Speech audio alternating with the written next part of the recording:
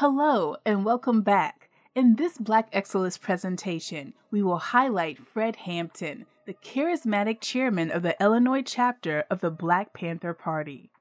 Welcome to blackexcellist.com, the site where we share Black excellence, opulence, and affluence. Our mission is to inspire you as we enlighten you.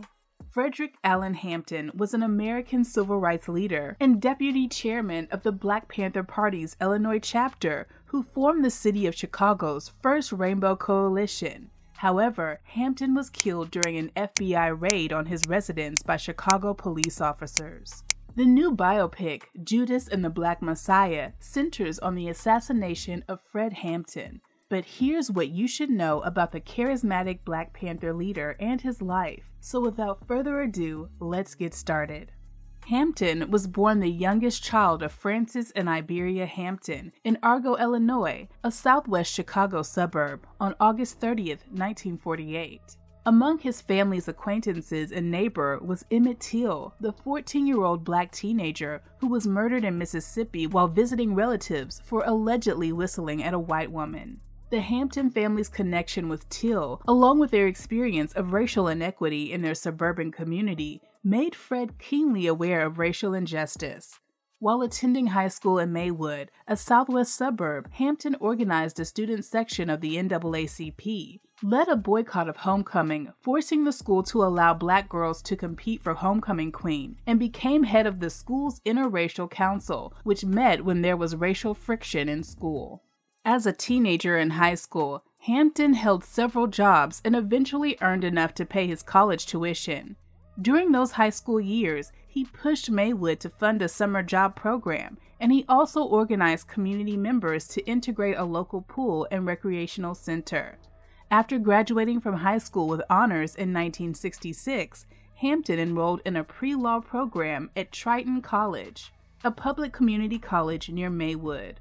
Hampton would continue his activism, marching several times with Martin Luther King Jr. when he came to Chicago to fight for equal treatment of black residents in housing, jobs, and schools. Many white people, some dressed as Nazis, came to spit and throw rocks at marchers during that time. He also experienced first-hand negative and violent interactions with the police at these rallies and demonstrations. Seeing the brutality directed towards the protesters left Hampton feeling disenchanted with the NAACP's and Dr. King's nonviolent approach. He parted ways with the by-the-book NAACP and started leaning towards Malcolm X's message of self-defense. He took note of a growing movement of the newly formed Black Panther Party in Oakland, California. Led by Huey P. Newton and Bobby Seale, the organization was originally intended to organize patrols of black neighborhoods and protect residents from police brutality. It quickly evolved into a Marxist revolutionary group that called for arming African American communities, lobbying against military drafts for African Americans, and paying reparations for the black community for the centuries of exploitation. In 1968, Bobby Rush, a U.S. representative and then Black Panther, received a mandate from the National Party to start a chapter in Chicago. Having met Hampton and heard him speak at marches and protests, Rush recruited him right away, and they opened the office together, making Hampton one of the founding members of the Illinois chapter of the Black Panther Party. Hampton would eventually become chairman and Rush deputy minister. One of 45 chapters in the country, the Black Panther Party chapter of Illinois militantly stood against racism, capitalism, and police brutality.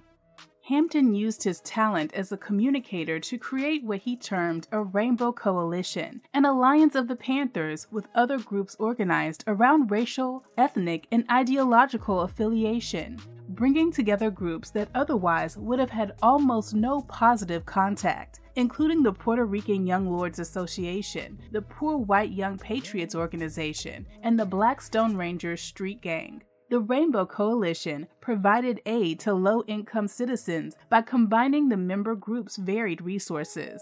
They also organized free breakfasts for the community and offered free legal consultations to help disadvantaged populations.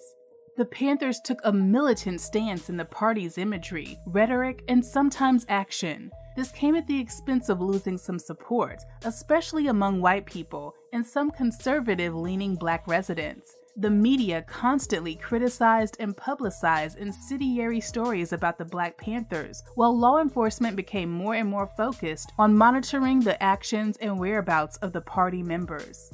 In 1968, FBI leader J. Edgar Hoover declared the Black Panthers the greatest threat to the internal security of the country. He ordered agents to employ a range of tactics, many illegal, including mail openings, phone taps and bugs, burglaries, and paid informants to bring the Panthers down.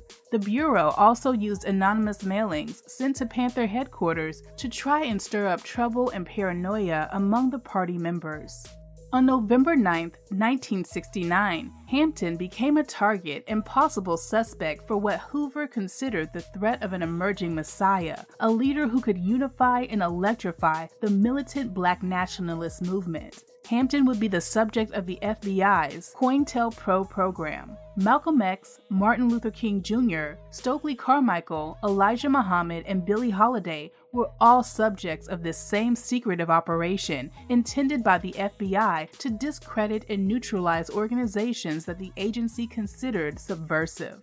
The FBI hired an African-American teenager to be their informant who would infiltrate the Black Panther organization.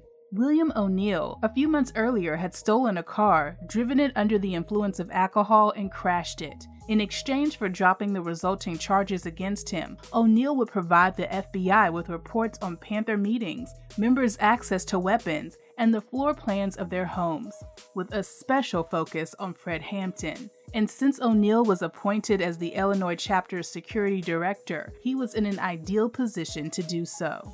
The Panthers and the Chicago Police Department often clashed during Hampton's brief tenure, resulting in casualties on both sides. After a shootout between the Panthers and Chicago police, which left 2 officers and 1 Panther dead, local law enforcement began to focus more intensely on Hampton and the Panthers.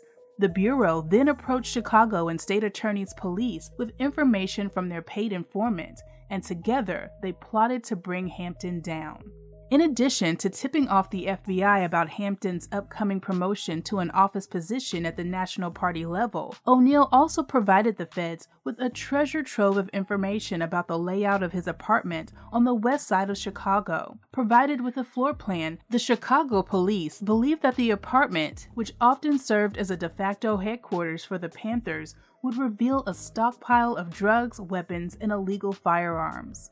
At 5 a.m. on December 4, 1969, Chicago and State's Attorney Police raided the headquarters of the Black Panther Party. A 14-man team of police officers broke into the apartment and fatally shot Hampton as he slept in his bed. Mark Clark, a downstate party leader, was also murdered during the raid. Though weapons were seized from the apartment, they were never properly identified. The survivors of the raid, including Hampton's pregnant common-law wife, Deborah Johnson, were arrested for attempted murder, aggravated battery, and unlawful use of weapons. Later, it was revealed that of the nearly 100 shots fired during the raid, all except perhaps 1 were fired by the police. Following the shooting, State's Attorney Edward V. Hanran held a press conference where he told Chicago Daily News reporters that a gun battle broke out as State's Attorney's policemen tried to enter the apartment to search for illegal weapons. Hanran said the officers allegedly announced themselves only to be met with gunfire, and that 3 times officers ceased fire and demanded the occupants come out with their hands up. Police insisted that a gun was found next to Hampton's hand, and that he had shot at them, pointing to a number of bullet holes in the wall. Close friend and Congressman Bobby Rush proclaimed Hampton's innocence and even led reporters on a tour of the apartment, showing them bullet holes from police firing into the apartment, but no shots fired out. Days after the shooting, Chicago Sun-Times reporter Joe Riley received a tip that those were nail holes, not bullet holes. The news story started unraveling the narrative that police tried to spin. All the while, the FBI remained quiet about its role in Hampton and Clark's murder. It would be years before the truth of the Bureau's involvement would come out. Today, the search for the truth continues. Still an active member of the U.S. Congress, Representative Rush just introduced a bill that requires government agencies to disclose all files related to the FBI's now disbanded counterintelligence programs. The bill has no co-sponsor and is facing an uncertain fate, but Representative Rush, like many of us, believes that it is past time that our country fully knows and understands its dark past, and the release and study of this information is an important step on this journey. We appreciate the fact that you stayed with us until the end. Thank you for spending time with us, and don't forget to like this video. Also, make sure you subscribe so that you never miss a video. Bye for now. We will see you tomorrow.